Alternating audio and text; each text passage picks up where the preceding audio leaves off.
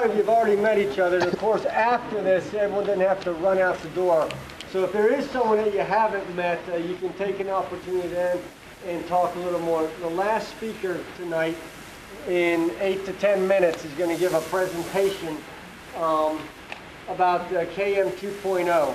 And we're very fortunate. He was recently at the World Knowledge Management event, and he's kind of bringing that back. I'll let him elaborate. But Michael, and if you look at the bio, you'll see he's very diverse. Speaks at many conferences, has many published, much published material. So we're very fortunate, and Michael also is a board member with the KM Institute, so please. Thank you, I'm proud to be here. Yeah, I had the opportunity, I'll take care of it, to go. There was a speaker, I guess, lined up, and they had to drop out, and I happened to be at the KM World Conference last week, and the whole theme of the conference was KM 2.0. Did anybody get a chance to go to that? Okay, so, all right, so I thought, well, this would be a good level-setting opportunity to kind of bring back, well, what was the buzz at KM 2.0, and give you a little bit. This is an earlier presentation I did a while back on at least where I see and where some people are seeing, you know, the next wave of knowledge management. Okay. So basically what I did is I started thinking about knowledge management, where we've come and where we perhaps may be going. It's just a maybe. KM 1.0, this is sort of the late 90s approach. And this was largely around capturing and storing and searching on data, right? And so that we saw a lot of data mining, data warehouses, document management kinds of solutions. Was the kind of thing that KMers would sort of respond and say, yeah, but technology isn't about, or knowledge management isn't about technology, right? Sound familiar? Okay, and what's happening at least is with the social media and perhaps the social computing, as you've heard, or social networking technologies, these platforms are providing a venue for the kind of social interaction that I think that has been at the heart and soul of knowledge management since its inception, which is really exciting. So this is sort of KM 2.0, you might call it collective intelligence, right? This is where we're talking about collaboration, social networking, you know, getting that universe of discourse and dialogue going, communities, storytelling and cultural narratives, and how knowledge is socially constructed. So where is it going? What might be KM 3.0? And this is, I think, the idea of we're finally going to be able to get our thoughts and our ideas into the world, our imagination turned into reality. And this is where I think we're seeing some movement in the metaverses, the virtual worlds, things like Second Life, and sim science, where you could actually do science in a simulated world before moving it into a production or real world environment. Immersive environments. The MIT has been working on haptic technology for a long time, where eventually we'll never have to leave our couches. Won't that be a wonderful thing? I'm just going to skip some of these, but if you're interested in seeing the longer presentation. So KM 2.0 is dovetailing quite nicely with the Web 2.0 movement. What is Web 2.0? Well, many of you are probably very familiar with this. Some people it's new, so again, it's sort of level setting. These are blogs and wikis, podcasts, digital video, again, for connecting people, social networking, project collaboration, communities of practice, virtual environments, social bookmarking, news aggregation, anything that goes in the direction of connecting people and their knowledge. Okay? So this is very exciting because I think what we're seeing is well, Dave Snowden said at the conference in one of the keynotes, he said, KM is dead. Okay? It reminds me of that Mark Twain quote that, reports of my death may be greatly exaggerated.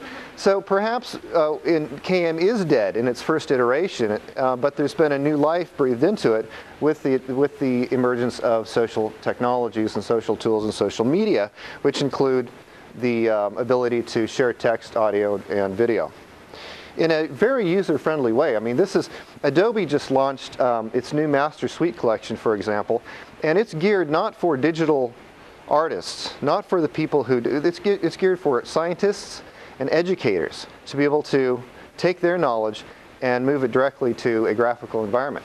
So that's exciting. Just some screenshots for those of you whose firewalls prevents them from seeing some of these new social media tools. Wikipedia, is everybody familiar with Wikipedia? Okay, if you're not, you should not raise your hand at this point in human history. Okay, MySpace, this is a social networking site. Facebook is another very popular one. And if you spend any time trying to get to know these systems, you'll find you're spending an awful lot of time getting to know these systems. So the real challenge from an organizational perspective is, how do we work these and how can we gain some value from this from a business perspective? And that's one of the things that we're wrestling with at the Nuclear Regulatory Commission, and one of the core themes of this conference. I will tell you, wikis are, there was some Gartner group reporting that basically said that wikis had the greatest business value at this point. Second Life, not so sure. But the promise is there. You know, that's the future. We all know that one day we're all going to have avatars in a virtual world because of it's, what did somebody say? It's, there's no logistical costs, no overhead, no travel costs, and it's 100% green. Okay, so that's the future, and it's an exciting one. But right now, wikis seem to be have an excellent value proposition. YouTube, again, when user-generated content is instantly creatable and accessible, and you can put it up onto the web, what a way to share rich media and the knowledge that underlies it. And the culture. I mean, this is changing the very fabric of our culture. LinkedIn. Anybody on LinkedIn? Yeah, see, we're getting more and more LinkedIn all the time.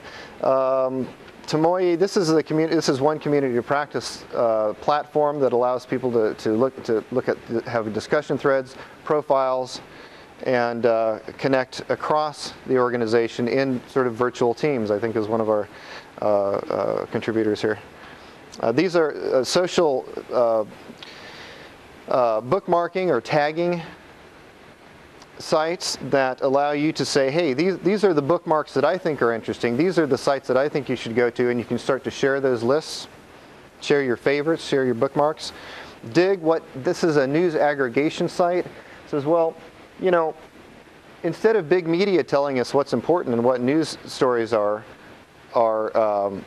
we should be paying attention to, we can use each other. So what is the internet looking at? What is the blogosphere? Okay, what are just people looking at? And so it's that kind of approach. And Second Life, again, if you haven't, has anyone seen Second Life? Let me ask you this: who has an avatar? All right. So this is a very progressive crowd. I think there is about 1% of the CAM World Conference, and these are mostly technology people that had avatars in Second Life. Here's mine. So I'm not going to get into this too much, but basically I think one of the things that I wanted to point out, I took Maslow's hierarchy of needs and said that, you know, basically you can look at it this way, that CAM 1.0 helps us with some of the basic needs, right? CAM 2.0 helps us with the belongingness and the social and cultural needs, and CAM 3.0 gives us voice, gives us the ability to take our knowledge and distribute it widely, and help to, you know, self-actualize ourselves and transform our organizations. And that's about it for now. There's just a couple other things I think I wanted to say. You know, again, it's the message being that, well, knowledge management isn't about technology, but in the world of Web 2.0 or CAM 2.0, maybe it is. But it's a different kind of technology, the kind of technology that we've been advocating for years. Let's see, these are book recommendations. I would say, you know, I think the key word that seems to be outplaying some of the others lately is social media. There's a good book by Dave Weinberger called Everything is Miscellaneous. I don't think there's a real leading book yet on social media, so I would say just kind of keep watching that space.